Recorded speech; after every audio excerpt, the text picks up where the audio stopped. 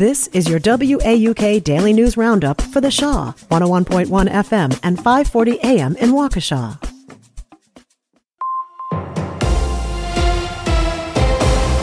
Civic Media News.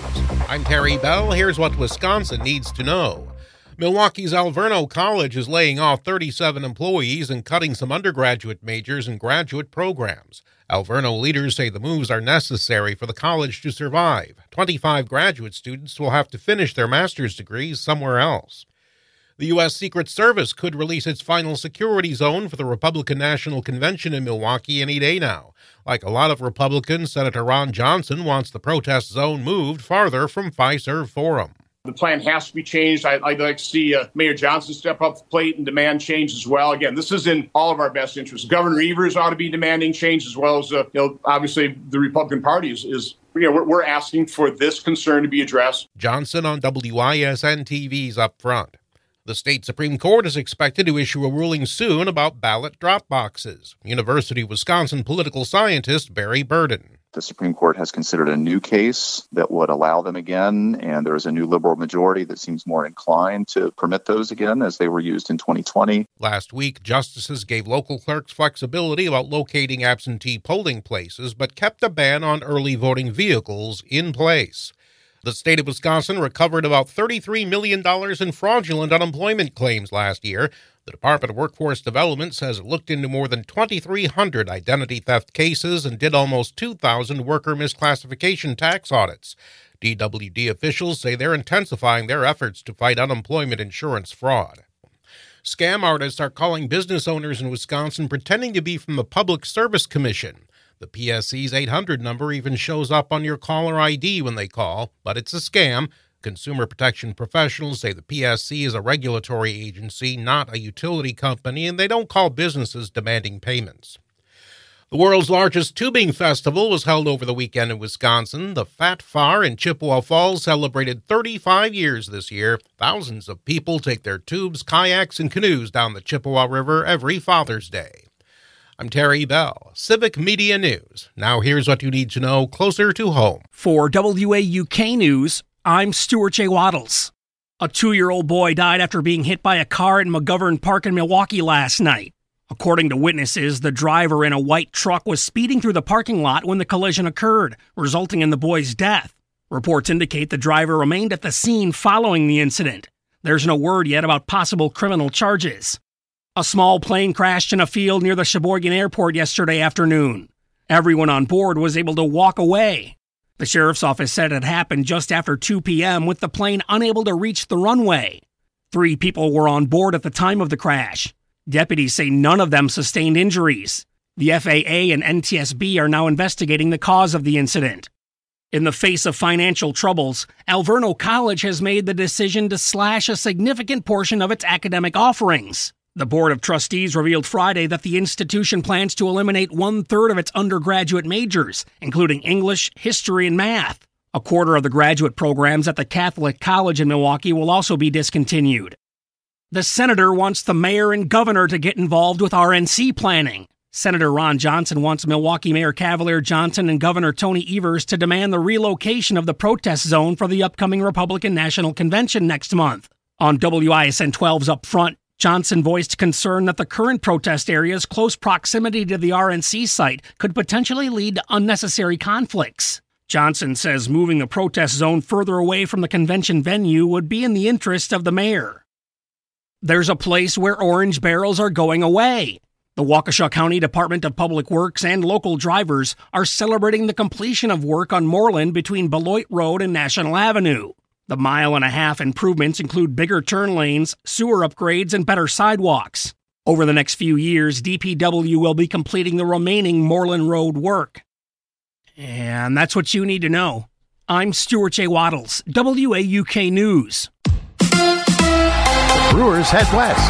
Hi, I'm Mike Clemens with sports. The Brewers open a series against the Angels in Anaheim tonight. On Thursday, they play the Padres. 7 games in 7 days. Center fielder Blake Perkins. Yeah, very busy road trip. I feel like we got 10, 12 guys who are from California, so it's going to be a lot of family and friends, so trying to have to balance that with winning every day.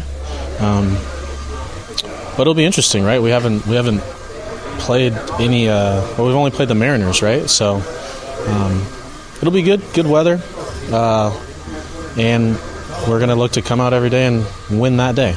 So win tomorrow. Perkins with a spectacular throw from center to home plate to end yesterday with a 5-4 win over the Reds. Manager Pat Murphy. We're not great, but that's the way you play championship ball. You know what I mean? We got thrown out first stolen base. What did we do? Q kept them going. You know what I mean? We kept running. And that's just kind of like an attitude. NBA Finals Game 5 tonight in Boston. The Celtics up 3-1 after losing by 38 points Friday in Dallas. Drew Holiday. I think it's a little bit of everything. I think it's tactical. I think it's mental. Again, I do think it's being a more tested team, but I think it's about locking in. I think we will make adjustments out here today and then obviously do the best we can to mentally prepare for another battle in Game 5. That's the Celtics' Drew Holiday. With sports, I'm Mike Clemens. On your entertainment beat, I'm Pete Schwaba. Miles Teller has racked up some pretty respectable credits during his career. He is about to add an officer and a gentleman to that list as he will join the cast of the remake of the 1982 film. Teller will play the lead character, Zach Mayo, originally played by Richard Gere in the original film. Teller's credits include Whiplash, Top Gun Maverick, and more recently, The Offer, a series that explores how TV producer Al Ruddy muscled through the studio system to get The Godfather made. A documentary about Amazon workers trying to unionize will be released this coming fall. The film focuses on workers turned organizers who had no big backing and ended up doing the unthinkable, unionizing an Amazon workplace in Staten Island. The film has enjoyed a successful festival run, including at Sundance this past January, where it brought home a special jury award for Art of Change. The film will hit theaters October 18th. It has not yet found a streaming home, but if I'm a betting man, it won't be on Amazon Prime. Apple TV did not censor Jon Stewart, so says Jon Stewart. On a recent episode of the Town podcast, Stewart discussed his exit from the show, The Problem with Jon Stewart, after 2 seasons. Stewart said, when you work for a major corporation, there is no real free speech. You get to do what you want until they think it's going to hurt their beer sales. Stewart is still on TV, however, guest hosting The Daily Show 1 day a week until the fall election. Luckily for him, The Daily Show viewers are not beer drinkers. The second half of the 3rd season of Bridgerton just dropped on Netflix. The hosts of The View had fun discussing a steamy 6-minute sex scene from a recent episode, prompting Joy Behar to refer to her fellow co-hosts as one horny panel. Co-host Sandra Haynes said, the scene had a physical effect on her, adding, it takes me places just watching it. I can't be alone. Can't be alone for 6 minutes during an R-rated sex scene? That could have been an entry in my high school diary, if I had kept a high school diary. There will be a Practical Magic Part 2, according to the New York Post. The tabloid has Nicole Kidman on record saying she and Sandra Bullock are both returning for the sequel. The 2 actresses will revise their roles as Gillian and Sally Owens, 2 sisters who are witches and try to lift a curse that prevents them from finding love. The first film was released in 1998 and based on the 1995 book of the same name by Alice Hoffman. Oscar-winning writer Akiva Goldsman will write the script. There was a notable brat missing from Bratz, the new documentary by Andrew McCarthy. The phrase Brat Pack describes a group of actors from the 80s, which included Rob Lowe, Emilio Estevez, Demi Moore, Ali Sheedy, and Molly Ringwald. McCarthy recently addressed Ringwald's absence from the film, saying that when he contacted her, she said she'd just like to keep looking forward. It was later revealed she would have loved to take part in the project, but saw a script titled Bratz and thought the documentary was about bratwursts, and was too embarrassed to say anything after the fact. For more showbiz fun, tune into Nightlight with me, Pete Schwaba, weeknights from 7 to 9 p.m. on the Civic Media Radio Network. With your forecast, I'm Corey Hartman. For today, sunshine, 88 our high. Slight chance of an afternoon storm. Partly cloudy, 72 tonight. Mostly sunny to the mid-80s on your Tuesday. Wednesday, sunshine with a high near 86. Again, an afternoon storm. For Thursday, mostly sunny and 81. Currently, 75 degrees. That's your WAUK Daily News Roundup from Civic Media. Subscribe to this podcast on Spotify, Apple, or wherever you find your podcasts. Find more news at WAUKradio.com.